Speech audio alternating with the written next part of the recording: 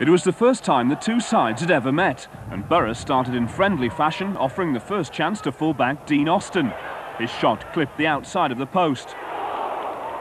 Just 3 minutes later, Southend returned the favour. John Hendry worked the opening down the right, but the normally reliable Bernie Slaven could only side-foot his shot into the arms of keeper Paul Sansom.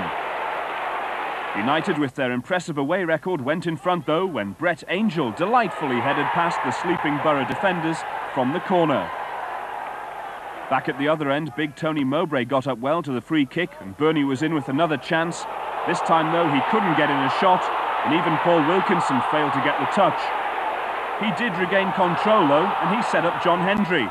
This time the winger was felled by Angell and referee John Kirby gave the penalty.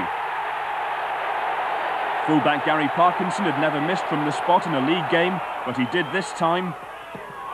His shot straight at the keeper. The Borough bounced back though. Still, Bernie was out of luck. Young Jamie Pollock worked well on the right, but his cross only rebounded off the international. But they eventually managed to get the equaliser. Stuart Ripley must have been watching the John Hendry How to Score a Solo special video at half-time.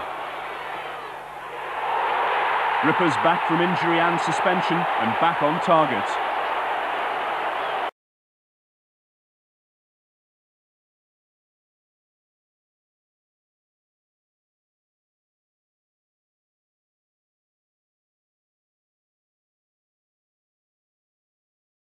Borough almost lost out though when Jimmy Phillips was robbed by Andy Answer on the edge of the box. Stephen Pears to the rescue. Ripley made one more contribution before being substituted. Wilkinson knocks his cross down to Slaven. The turn was terrific, the finish a bit on the weak side. At the end, it was left to Pears to make sure of the single point. It seemed certain that Southend number 9 Steve Tilson would score his first shot of the match, but somehow the keeper turned it over.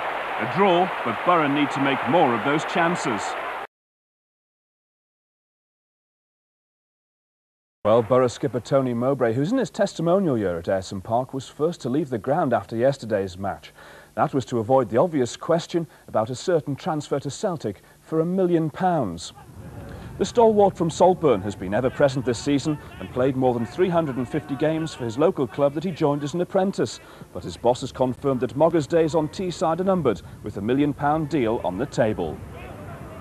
Discussions have taken place between myself and Liam Brady. There would be no sense in denying that. I mean, he's been here 10 years, he's been a magnificent servant, a great professional, and he's done very well. But at the end of the day, his contract expires at the end of the season, and you know, I don't know this for a fact, but the boy may be thinking that you know, 10 years is long enough, and that would be a perfectly reasonable viewpoint. I'm sure as long as he's here, Tony he'll continue to give of his best. But as I say, circumstances will take care of that, and it'll be sorted out in a week, I would think.